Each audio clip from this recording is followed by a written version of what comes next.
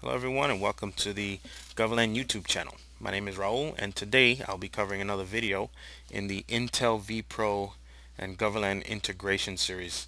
We're showcasing a new feature today called Intel vPro KVM with Goverlan. This is basically hardware-based remote control and leveraging the Intel vPro KVM features built into the chip of the machine with Goverlan Remote Control. Now in Goverlan you can use the More Options button to select different protocols for connections. In this case we're going to select the Intel vPro KVM connection.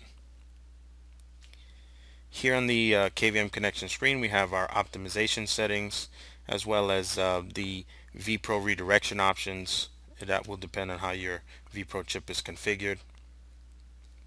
Here in the Logon Information tab we can decide if this vPro chip is Active Directory integrated or if you're using the built-in username and password for the vPro chip. In this case we will do the built-in username and password for the vPro chip, and we'll decide to remember the credentials, so Goverlan will then store this information in its credential manager so you don't have to enter it again. Now we're going to input an Intel vPro enabled host in the Connect To box here and then click Connect. So now we've connected to a workstation using the Intel vPro KVM feature, which is a hardware based remote control. There's no dependency on the operating system at this point. No agents are involved and no software has to be installed for this feature to work. You just have to have a fully provisioned Intel vPro system. Now you can see here in the upper corner the KVM notification flashing, just letting the user know that there's a KVM session going.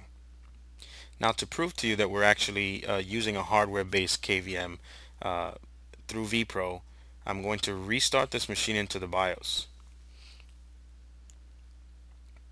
Now remember here, restarting the machine with the vPro features, it's like pressing the physical button. Here you can see the Dell startup screen letting you know that we're now remote controlling the machine at the hardware level, and as you can see here we're now in the BIOS. So you can go through BIOS options, change any settings that you wish, whether that's in the BIOS or if Windows is in a state that's not able to start up, you can go ahead and run some diagnostic utilities and so on with this hardware based KVM solution. Now we'll go ahead and restart the machine back to Windows.